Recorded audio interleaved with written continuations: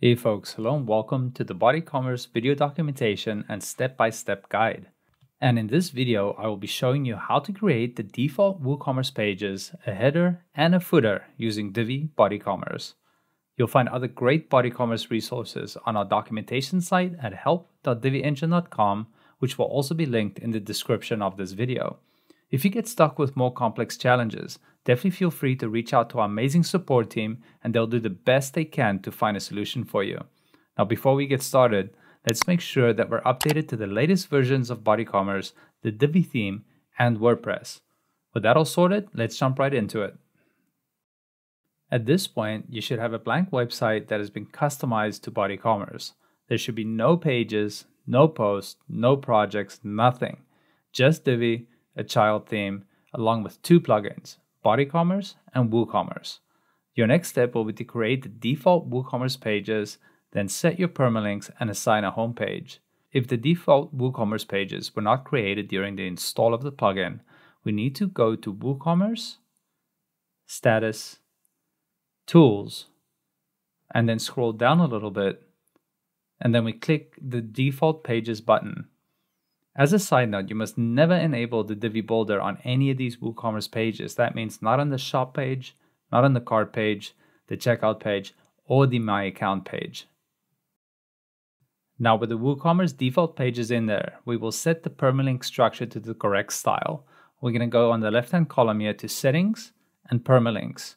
Now here we can design our different permalink structures. You'll see a bunch of options here. There'll be a link in the description that talks a little bit about what each of these options mean, but for this purpose, we suggest assigning the post name structure that you see right here. To make sure that they're updated throughout your site, we want to make sure that we save these permalinks 2 times, which flushes the permalink cache on your Divi WooCommerce site. With that saved and ready, the last thing we need to do is assign the home page. So to do so, we're going to go to Settings and then Reading here on the left-hand side. And then all you do here is you select Static Page, and we'll set that to our shop page just to make this simple for the purposes of this video. All right, so onto building the footer for our Divi BodyCommerce site.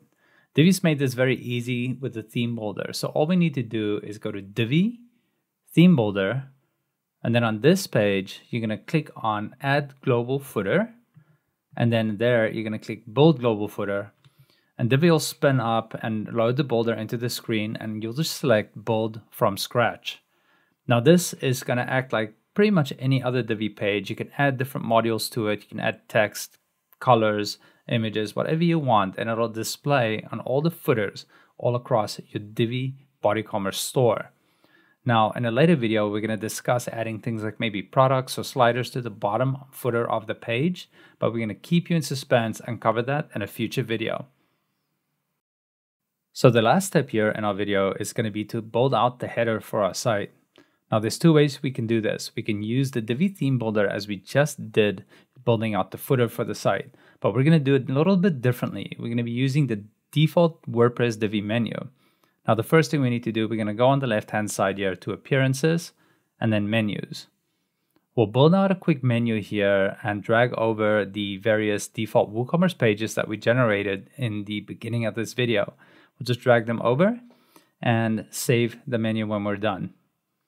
Now, next, we need to add the logo. So adding the logo is super easy. We just go to Divi here, Theme Options, and then here, when the page loads, you'll see the logo area. We just go ahead and select the logo.